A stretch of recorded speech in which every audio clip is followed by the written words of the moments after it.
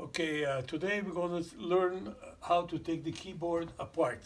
So first of all, you have to remove the cover of the accordion. You have a screw, the bottom, a screw on top, or a nut, whatever. So here it goes. This is an electric accordion. You might have some wiring to disconnect. So this is the cover, it comes out. And this is the battery for the electrical. We'll take this apart, that apart. And right now we have the cover off. Okay, so now we have to remove the registers, because once we remove the register, then the keyboard is free to be taken out. So some of the register, you might have a screw on the bottom here and a screw on top, or maybe in the middle. You'll have to see the type of accordions and how it's built. So here is the register. Now the registers, they're connected with the arm. You got 4 arms here, 1, 2, 3, 4. So these are the registers that are connected to the accordion.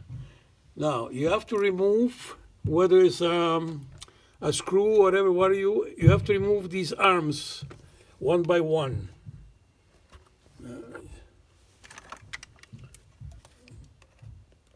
Okay, 1, 2,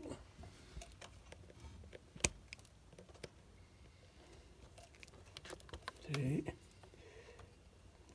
4. And then, okay, now we have to take off the arms one by one, as you could see here. This is the first one, the second one, the third, and the fourth. Okay, once you remove the register from the accordion, the next step is to take the keys apart. Now, on the bottom of the accordion, you have a little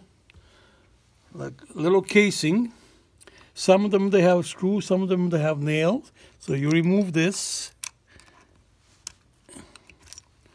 And as you can see, we have 2 rods going through the accordion.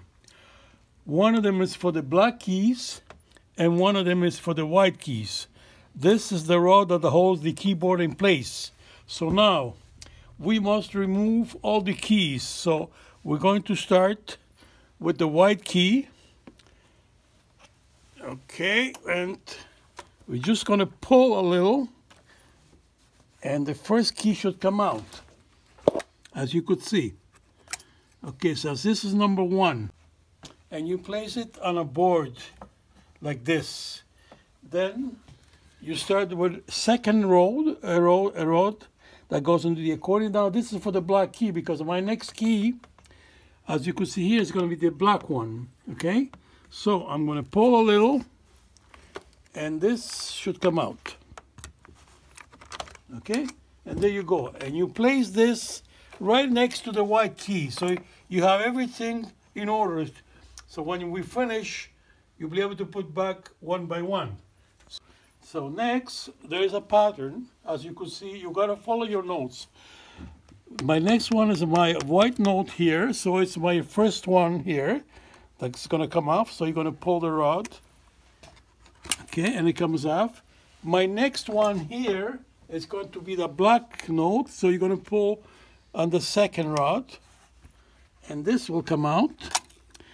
My next one is going to be the white one again. You pull it out, and so on and so forth. Make sure that you put one against the other, one after the other, rather. So we're almost finished. So here are the last 2. That's the black and the white. Okay. And as you could see here, the keys, they have number. So the last one here is number 1 for the white key. Then comes number 1 again for the black key. And so on and so forth. The next key is going to be number 2. And the next key, black key, is going to be number 2 also. And you follow until the end. Now I'm going to show you how to change the padding once you have taken the keyboard apart. Okay, so this is how it's done. You take a sharp knife, try to remove the padding from the valve itself. Some of the valves are made out of wood. Some of the valves are made out of maybe aluminum.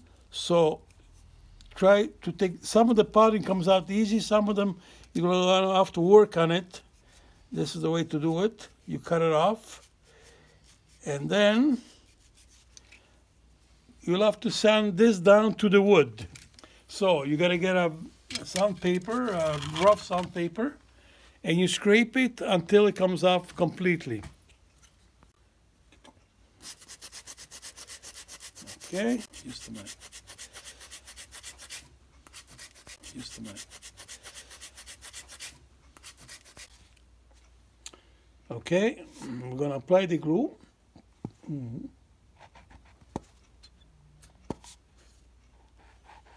There we go.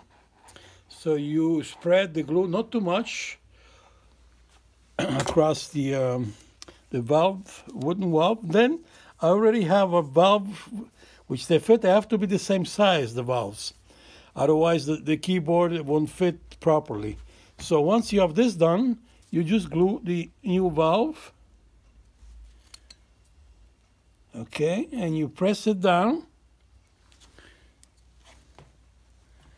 And you let it dry for maybe 15-20 minutes before you start. Once you did them all, then you could start replacing back the keyboard. So before you replace back the keyboard, these are the rods.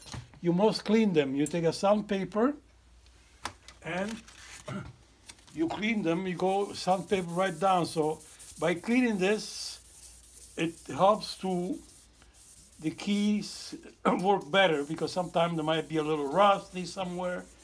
So once they're clean, nice and clean, you can put it back. You're gonna have to put the keys back. So once you do the valve, here there's a spring. You have to bend this one spring down, place it on the board here, on the keys, on the platform of the keys, and place the keyboard down this way and bring it down, and then okay, so there you go. So this is done. My next key is going to be a black key. The same thing, you have a spring here, bring it back, pull this down and try to place the key, second key here, and then you put the second rod for the black keys here, right here, and this is it.